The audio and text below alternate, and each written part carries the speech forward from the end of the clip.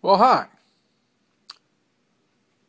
Sitting here thinking about our friend Herman Cain.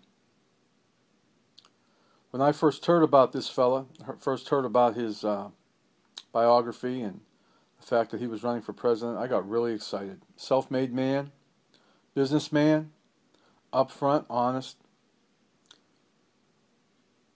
I really was hoping to be able to vote for Herman Cain in the 2012 presidential election. Started to lead in the polls, started to do well. Then the allegations came.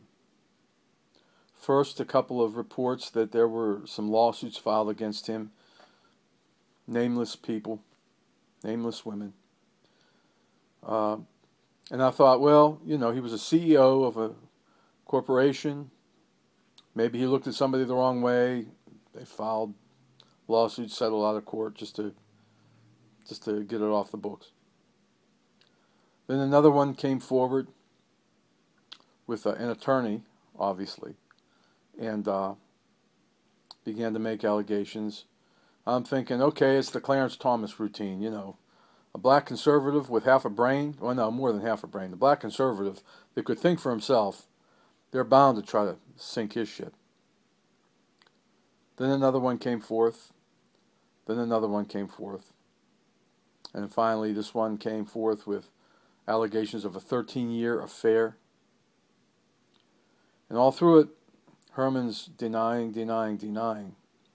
I can't help but think, as much as I'd love to believe him, I can't help but think that, where there's a lot of smoke, there's got to be some fire somewhere.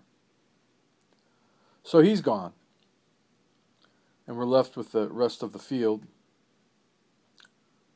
I hope you all are praying about the election next year. I posted a video a while back called Barack Obama for President in 2012. I really believe that he will win again, regardless of who the Republicans run. I don't want that to happen. I hope I'm wrong, but I can't have a feeling that's what's going to happen. So pray for our country. Herman Cain, we're praying for you too, buddy. If you're telling the truth, I hope you're vindicated. And Herman, if you're not telling the truth, well, I hope you come forth and just salvage your reputation. I was thinking too, if old Herman were a Democrat, they'd have made him king by now. They all love Bill Clinton. We know what a skirt chaser he was. Anyhow, looking forward to the move of God in this world. No matter who's president, no matter who controls Congress, Jesus Christ is still the Lord. He's still in control. His will be done in earth as in heaven. So, keep praying. If you don't know Jesus as your Lord and Savior, make Him your Lord and Savior. Put your faith and trust in Him for the forgiveness of your sins. And you don't have to worry about who's president, because He's in control of your life. God bless you. Have a wonderful day.